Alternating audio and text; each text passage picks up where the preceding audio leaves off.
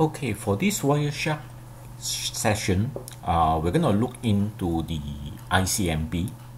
All right, but probably you are already using it, but you are not aware of it. The ICMP is used every time you do a ping. All right, particularly for students that do a lot of gaming, you probably will use ping to check the speed of the connection as well as whether the host is up or not.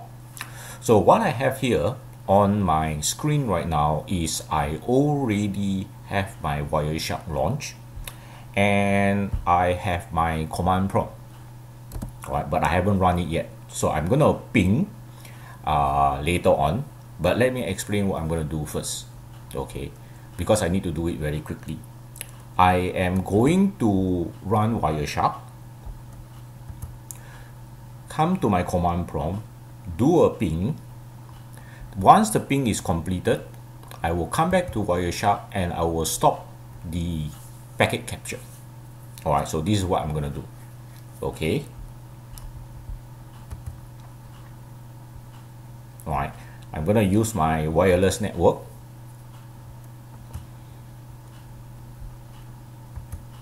Okay, start, run the ping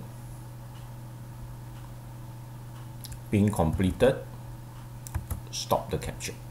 Okay, the reason why I do this is so that I do not get so many packets at the same time. Alright, so now let's go into WireShark itself, and because I do it so quickly, I only have 21 packets. Alright, not all of it is basically associated with the ICMP.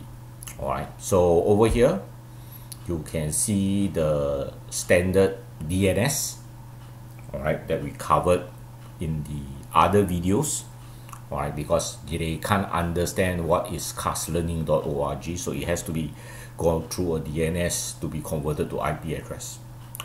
Now, once it has done, this is a segment where we see the actual ping.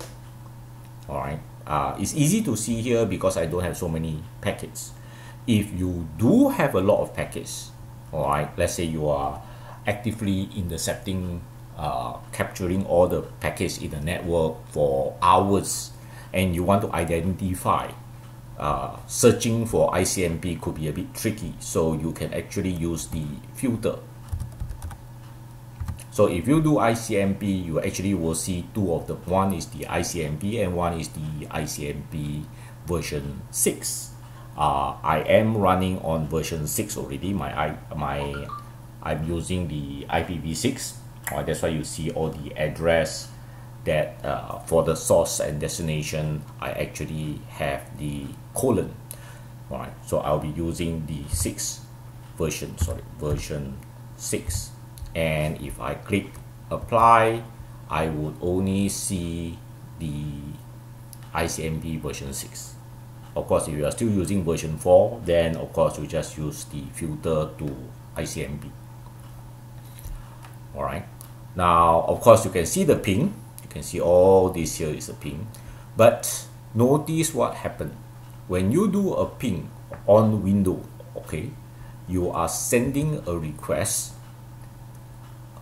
It reach the host or the destination. In this case, the destination is the last digit is 308, and the destination, which is 308, actually send the result back to you, which is the echo of the ping reply.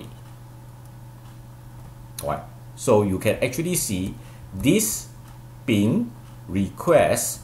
The reply is actually at packet 15. See, packet 15, and packet 15 is actually a request, a reply to the request of packet 14. And this actually goes on. You see, another request, another reply, another request, another reply, another request, and another reply. Alright, See this? And of course, if you look into the request and the reply, right, you can see that it is actually ICMP. You can see the ICMP protocol version 6. You can see that it is a request.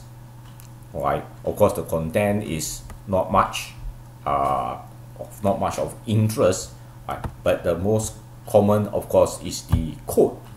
In this case, it's actually a code 0.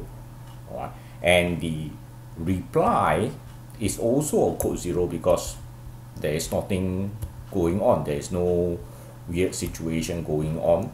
And of course, there is a response time, all right, to tell you how long it actually takes to respond, all right, to this particular request.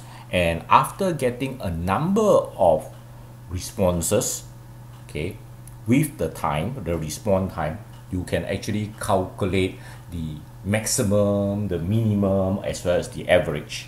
Right? That's how Microsoft Windows actually does the calculation itself. Okay, now a key note to think about or to take note about is that certain firewall actually block ICMP. Alright, so if you send a ICMP packet and it has go through this firewall, and the firewall actually block or drop the ICMP packet, the server on the other end would not receive the request because the firewall has already blocked it. And in that particular case, basically the server would not reply, even though the server is up and running, but the server will not reply your ping or your ICMP packet because it did not receive the request. Alright, so be a bit careful when you are using ping. So just because you don't get any response from a ping does not necessarily means that that host is actually down. It could be blocked by the firewall itself.